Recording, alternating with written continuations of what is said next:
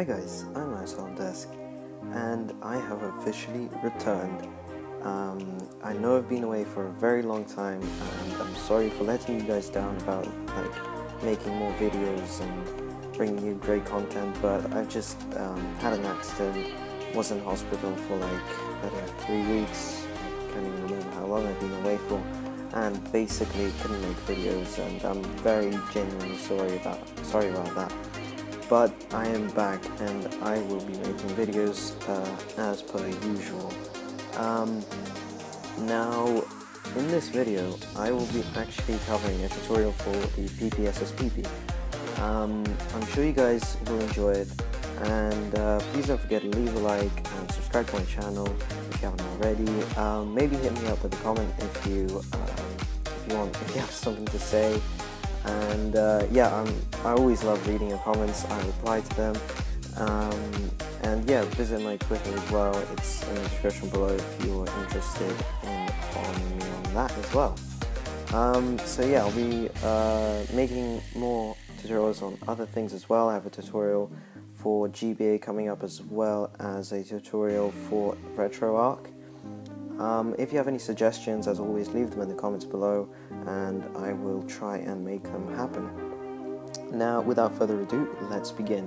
First of all, you want to go to Safari, and once you do that, you want to go to this site right here, allnewsforus.weebly.com. It will be in the description below as well, so check the description.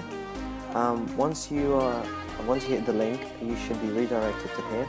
Then you want to go to the emulators tab, and then scroll down and hit the PSP icon. Then from here, wait about 5 seconds. Shouldn't take long.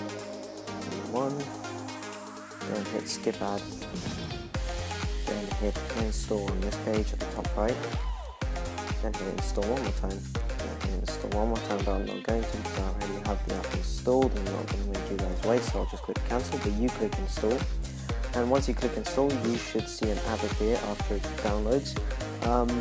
It could take a long time, but just leave it to download. I know that it can because it did for mine.